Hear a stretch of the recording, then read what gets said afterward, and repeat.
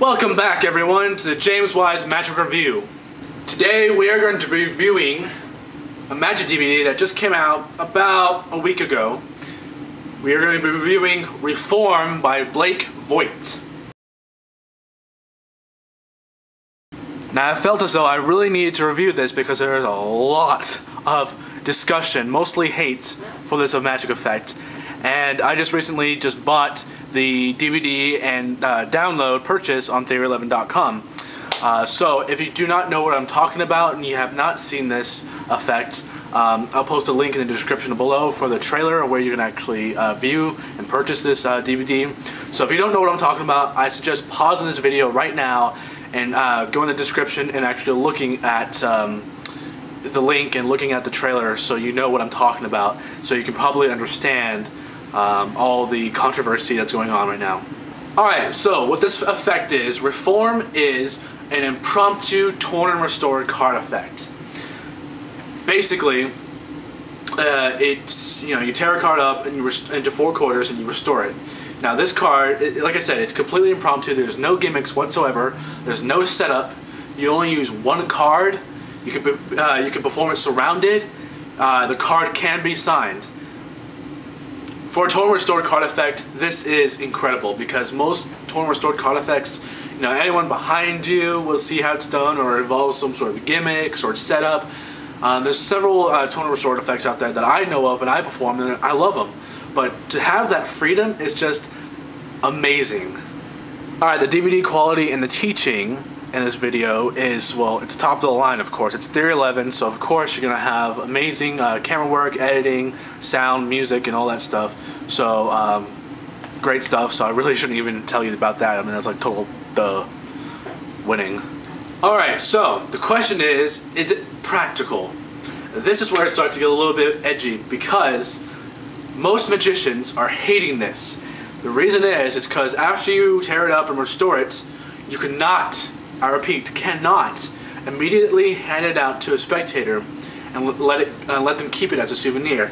You actually use a pattern saying that, after you restore it, you say, such a thing is quite impossible, so I had to get rid of the evidence, so you tear it back up and give the pieces to the spectator. That's what's getting a lot of people to hate this effect. A lot of people are like, oh, it makes no sense. Why would you tear a card up, restore it, and then just to tear it back up and give it to the spectator? It makes no sense. Well, I have bought this DVD in the download. I watched the download, and I can say I'm not disappointed whatsoever. I wasn't even disappointed when I first saw the trailer. Apparently a lot of people were. To me, that doesn't matter. You have to remember, we are thinking this from a magician's point of view. I mean, unless you're a layman watching this right now, but most of you people that are watching this right now are magicians. We are thinking this through a magician's point of view. So of course we're gonna have a mindset of, oh, well, that trick sucks because you have to rip it up in the ending. But you have to remember, to laymen, that doesn't really even go by their mind. What you just did, and that is my phone going off. Sorry about that, my phone went off. Anyway, like I was saying, you have to remember that what you did was just spectacular and completely insane. You just tore a card up and restored it. Most people have never even seen that in their lives, except on like stage or on movies or TV. So what they just witnessed is amazing. So they're gonna be thinking of that. They're gonna be thinking, oh, well, you just tore it up again. Unless, of course, you're just performing it wrong and you're putting the wrong attention in the wrong places. Now, that being said, if you are truly annoyed with the fact that you have to tear it back up and you can't hand them a souvenir, be a little creative. I mean, come on, be a little creative with this. Think, okay? You can obviously just force a card, tear it up, do the restoration, and then switch it out for a duplicate. That way you can actually just hand it out to the spectator. Is that so difficult? I mean, seriously. Because then you can hand them they can have their souvenir at the end, and you can have this freaking badass, excuse my language, you can have this freaking badass torn and restored effect that, one card, no sub, no gimmicks, completely surrounded. This is incredible. So don't hate on it just because you have to tear it up. I mean, force a card and use a duplicate at the end.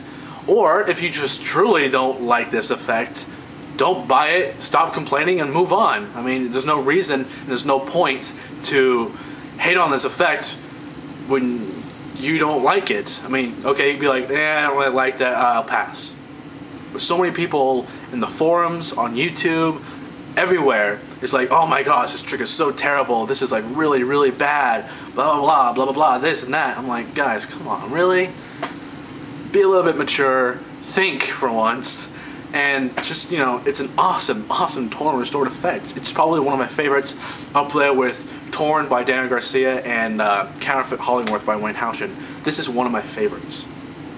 Alright, so some personal thoughts. Like I said, I learned this like about 30 hours ago, so I can't really give you a complete, detailed review about this, you know, saying how it works with audiences and stuff, because I personally haven't performed this for anyone yet. I'm still trying to get everything smooth and clean.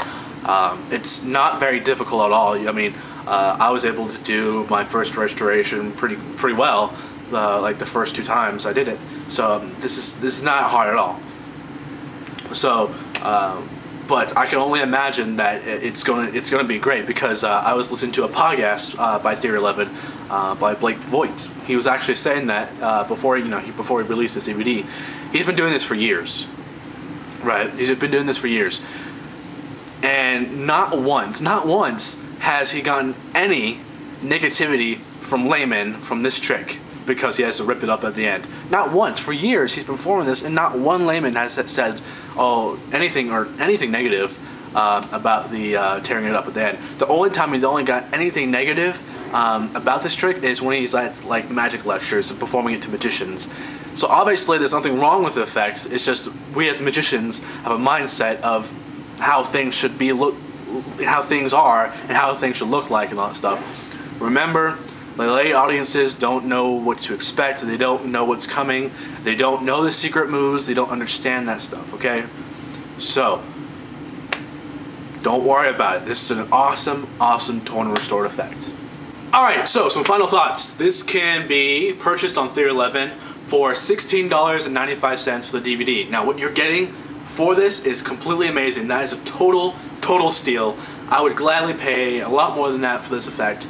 So $16.95 is amazing. I bought the DVD and download at the same time, so that's $19.95, which is still a complete steal. So I'm very, very satisfied with this purchase, and I really hope you guys look into it and kind of think about what I said, because there's a lot of discussion and hate amongst this effect, which there really shouldn't be, because this is an awesome, awesome effect. So until next time, I should be, because like I said, there's a lot of stuff that's been happening lately. I've been a little busy, but now that I'm free, this daily thing should be coming up a lot more. So thank you so much for watching, and I'll see you guys next time.